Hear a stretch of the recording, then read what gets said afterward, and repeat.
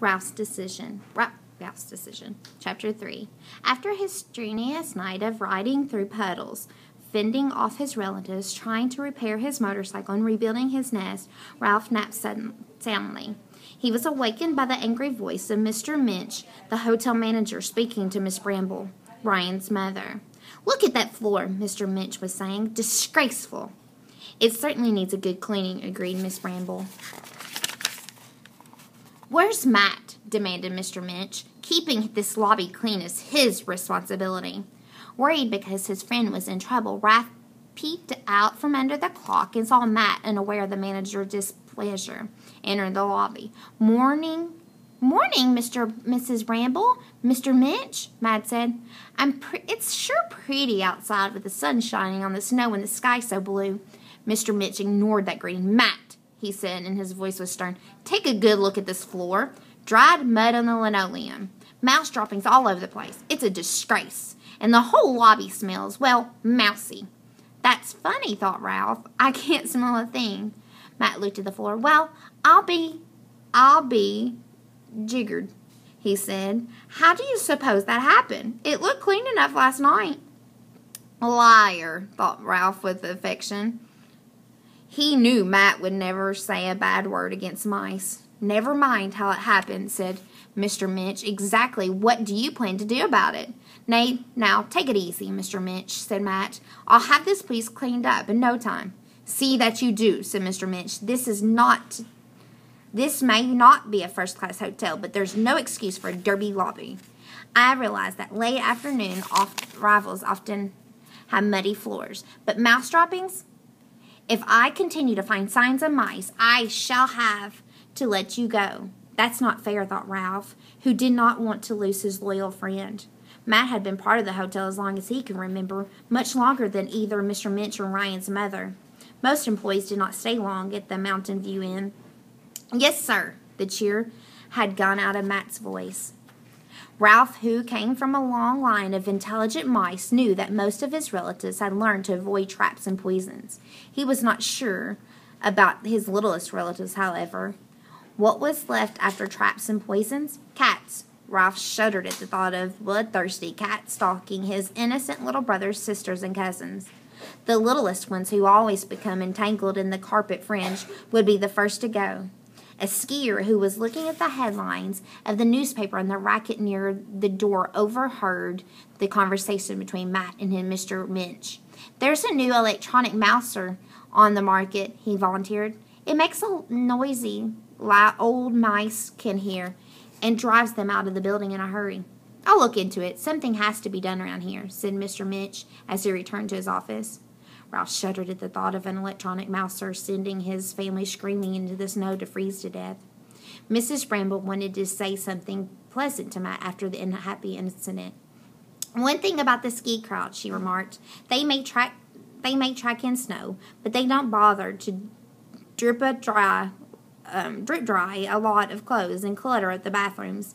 With that cheerful remark, she went upstairs to count sheets and towels in the linen room. "More like a fourth-rate hotel, if you ask me," muttered Matt, who had seen better days. He dragged out the vacuum cleaner. Old Minch will never spend a nickel on an electronic mouser. "How am I supposed to get rid of the mice?"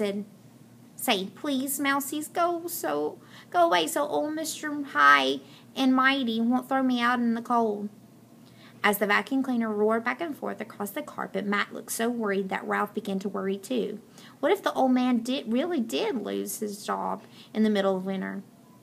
Where would he go, and what would Ralph do without his friend? He noticed that, in spite of his worries, Matt did not run the vacuum cleaner near the hems of the curtains, a favorite hiding place of mice. Ralph sat back on his haunches and began his morning grooming. As he wiped his paws over his whiskers, he suddenly had a most unhappy thought. He was to blame for Matt's trouble. If he had been an ordinary mouse without a motorcycle, all his little relatives would not have come flocking into the lobby. They would have still lived upstairs, snugging in his nest behind the baseboards, growing fat on crumbs from all the food skiers muddled into the rooms to avoid the dining room prices.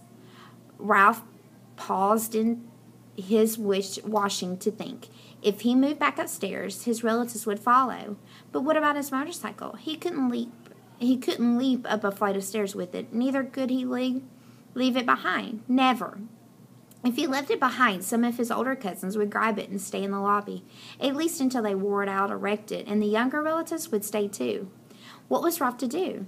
He was still turning over his problem in his head when the clock above him ground and groaned and managed to bring out 8 bongs.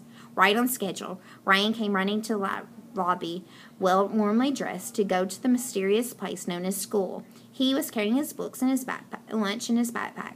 Ralph admired his waffle stompers.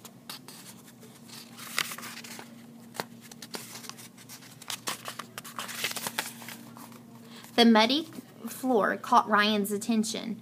He studied the mud, and when Matt left to fetch a mop, he got down on the floor in front of the clock and pressed his cheek against the floor so he could speak to Ralph. "I saw your tire tracks," he whispered. "I bet you had a great time last night." "Yeah, except for a bunch of little mice," said Ralph. "What's the matter?" Ryan asked him. "You sound unhappy." Suddenly, Ralph knew what he had to do. He thought fast, which was easy for him. Mice often have to think fast to survive.